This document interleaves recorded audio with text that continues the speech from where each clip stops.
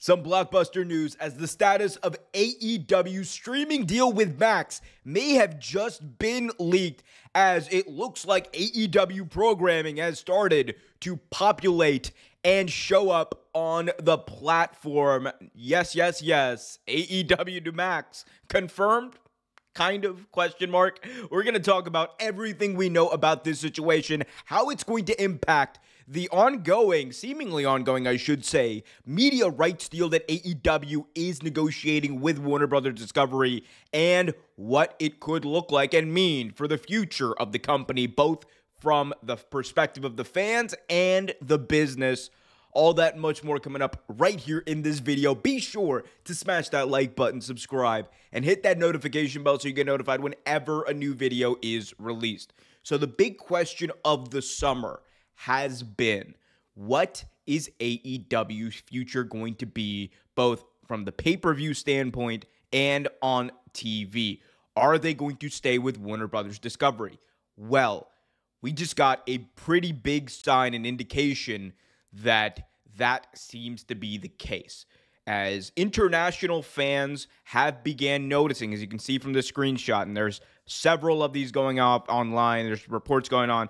International fans are seeing AEW programming pop up on their Max feed. So if you're a subscriber to Max, you can see pages like this just show past AEW pay-per-views, current AEW programming like Dynamite, Collision, Rampage, and it is the biggest indication that we've gotten of two things. Number one, that there is a streaming component to the deal that they are negotiating with Max, and that AEW and its pay-per-view library, at least, will likely be going to Max, at least on an international standpoint. That's what this kind of leak, if you want to call it, confirms, because, again, they have not made an announcement of it. They have not really talked about this. We haven't seen a press release or anything like that pop up.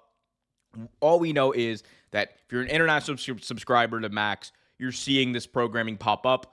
Fans cannot watch it yet. It says it's going to be available soon. So there is, like, you know, a bit of a what's going on really here kind of thinking about this. But this seems to me, if it like we are this late in the game with this negotiation with Max, it's estimated, or I should say it's been reported, that the exclusivity window for AEW and Warner Brothers Discovery to negotiate is closing, and that is a big keyhole for AEW to try to get this negotiation done, as well for Warner Brothers Discovery.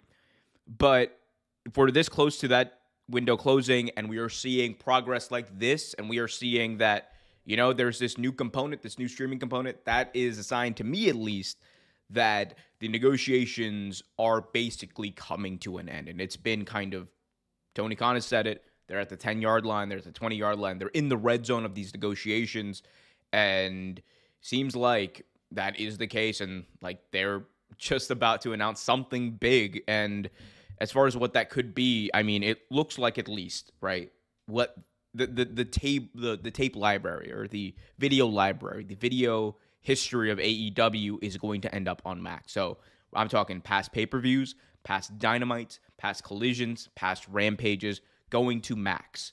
I don't think that necessarily means that Max is going to have the live streaming of AEW pay-per-views moving forward. You have a company like AEW that is still selling, you know, these pay-per-views for $50 a pop. The split with Max and other pay-per-view providers is like $25. The issue really with Max is, and Warner Brothers in general, is they don't have a proper pay-per-view streaming avenue. Bleacher Report was bad. It's why AEW is now on Triller, and it's why AEW has, you know, is on YouTube now as well for pay-per-view buys. Like, you just cannot trust Bleacher Report, and unfortunately Max right now does not have the infrastructure built out.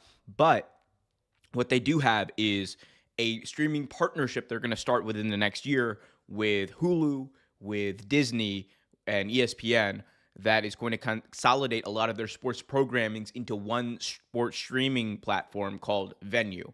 And if AEW can take advantage, and Warner Brothers can take advantage of that platform as that live streaming component, I could very well see a world where AEW pay-per-views end up on Venue, while we see the weekly TV show maybe on Max. We see the weekly TV show maybe simulcasted across I think like those are things we could see, or we could see venue be the location. If you want to watch Dynamite, but you can't, and you don't have cable, that's where you watch it. And I think, again, one of the biggest things about this is where does Dynamite, where did Collision, where did Rampage end up? Not just in like where can you watch it? That's going to be an important question, but what nights do they end up? It is clear from every indication that we've gotten in the reporting around this that Dynamite is going to stay on Wednesday nights. Like, I don't think there's a question about that. But Rampage and Collision are completely separate matters. As far as we know, the indication is that AEW will likely consolidate, or at least I believe they will likely consolidate Collision and Rampage into one 3-hour block, or they're going to add Rampage to to a third hour of Dynamite. I think we are going to see one of those two shows go to 3 hours. I would argue that Max probably and Warner Brothers probably want Dynamite to be that show. It is the highest rated show of the three, but I think it would probably be best if Collision were that show. And the reason is, part of what makes Dynamite and has made Dynamite very special is that it is 2 hours. It doesn't overstay its welcome, and it is so action-packed and must-watch in the moment that you can't afford to miss a second. When you elongate the programming, as we saw with Raw, your numbers are going to take a bit of a dip, and the show is going to drag overall. And I think it's less of a problem if that happens to Collision, because it is, at this point, the less important show, but the Dynamite is your flagship. I think you kind of want to treat that a little bit more special and make it must-see. You can have your overruns, you can have all of that, but I don't think a third hour of Dynamite is what they need, at least from a fan's perspective. From a business standpoint, it probably is going to be very lucrative for them if they decide to go that route.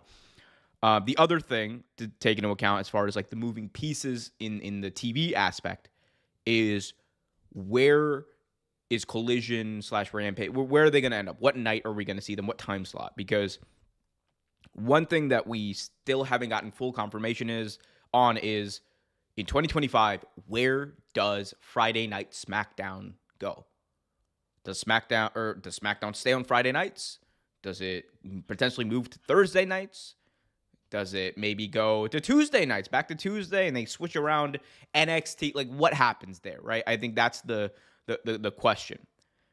And in a world where Friday Night SmackDown moves, I think you will see Collision move to Friday nights.